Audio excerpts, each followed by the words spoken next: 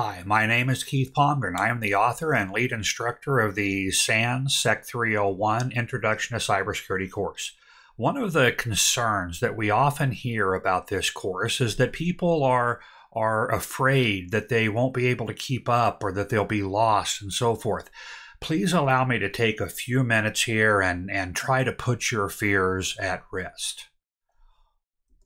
One of the things that may surprise you is that about 99% of all attendees to the SEC301 course are in their very first professional level information technology course. They've never been to a professional level course on this topic.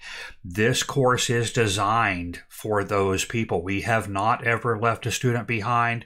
We will not start with you.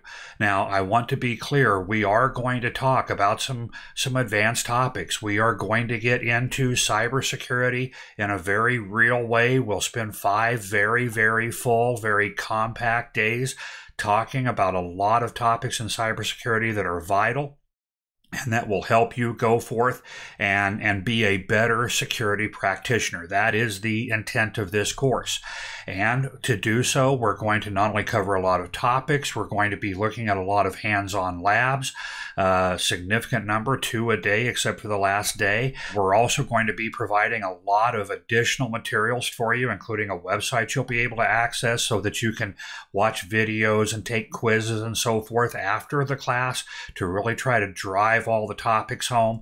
We are going to cover a number of very technical topics and terminology and acronyms, but everything is explained as we move along. The way SANS training works, the higher the course number, the more complex, the more advanced the course is.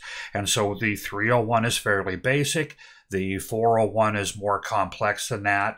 501 all the way up to the 700 level courses, the higher the number, the more complex the course, and the more assumptions they make regarding prior knowledge.